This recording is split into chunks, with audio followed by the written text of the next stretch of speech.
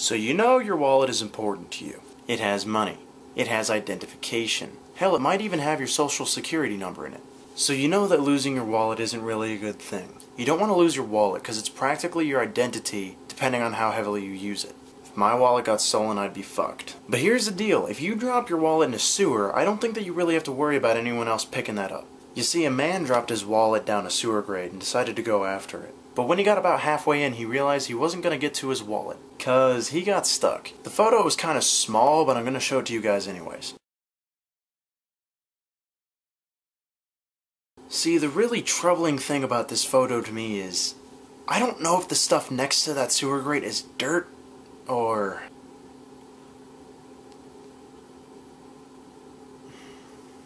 It's fucking nasty. Apparently he was actually discovered by the police. When they arrived on the scene, they kinda just saw two legs flailing in the air. Kinda like... Earl, get out of here! It stinks! Can you imagine seeing this shit? Maybe you were lucky enough to see that horse and buggy chase, and you followed it. But somewhere along the chase, you just happened to see these two legs sticking out of the ground, just... This sad, sad man. So the police tried to pull him out. It didn't work, so they had to get the fire department involved. And the fire department managed to get him out, because they're badasses. And the guy who got stuck in the manhole got off with just a couple scrapes and some bruises. They said he was a little intoxicated, but not much, so really he's just a dumbass. Take a lesson home from this, kids. Don't drink. Or better yet, just don't be a total fucking moron. Moving on. So there was a motorcycle crash in California. Minivan was slowing down to make a turn and the motorcycle just didn't slow down in time and rear-ended it. The motorcyclist was actually flung off of his bike through the back window of the minivan and into the seats in the back. And if you thought that was weird, then get this, the minivan driver didn't even notice. The driver just completed his turn and continued on home. And his home was like half a block away. Apparently what the driver had planned on doing is, because he knew that his minivan was still functioning, he was just going to pull into his driveway and then walk back to the accident to review what had happened. Which is still, from what I understand, illegal, but it's good that he got his minivan out of traffic. But when he was about to get out of his minivan to go survey the damage, he noticed that there was someone in his back seat. Yeah, the motorcyclist was just sitting in the back seat. How do you think this went down? It was probably kind of like... Oh shit, I'm alive. Whoa.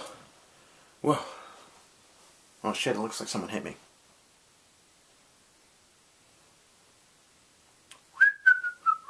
Dude, what are you doing? You just got in an accident back there. I'm still in your back seat. Don't worry about it, I'll come back. Did you hear me? I'm in your back seat. Just gonna park here. Dude?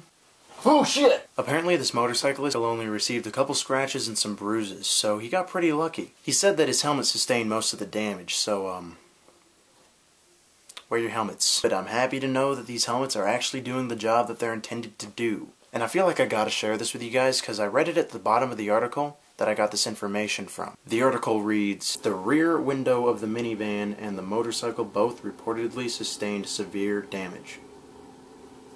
So there you have it. If you hadn't pieced it together already, both vehicles got pretty fucked up. I'd kind of assume that since the motorcycle slid under the minivan, that it would be pretty fucked up. And the fact that the motorcyclist himself actually crashed through the rear window of this minivan kind of implies that that was pretty fucked up too. So just in case you were wondering, yes, both vehicles got pretty fucked up.